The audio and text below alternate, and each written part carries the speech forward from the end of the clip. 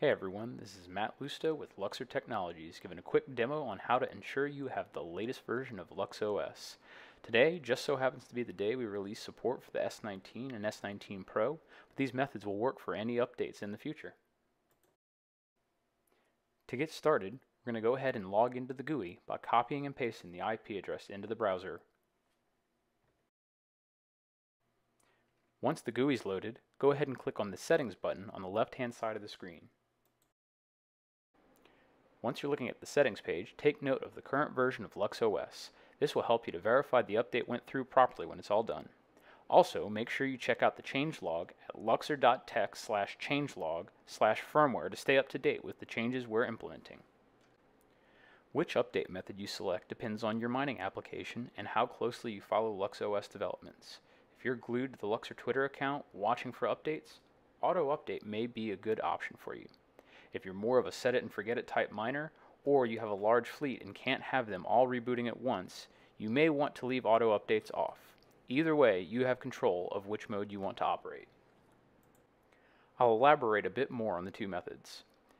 Manual updates work about how you'd expect. Click on the link and it checks our stable repository for the latest version.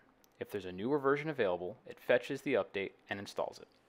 When auto update is on, LuxOS will check for updates and download them in two cases. First is for each power cycle, like a software-initiated reboot or unplugging then plugging your miner back in. The other is time-based. LuxOS will check for a newer version every hour. For this machine, I'm setting it to auto update, but I don't want to wait for an hour, so I'm going to set it to auto update and then click on the button to check and install the latest version. While we wait for the update, I'm going to move over to a vanilla S19 we're running at one of Luxor's self-mining operations, which we use to test LuxOS before shipping it. You'll notice we have quite a few profiles here, so you can underclock or overclock your machine.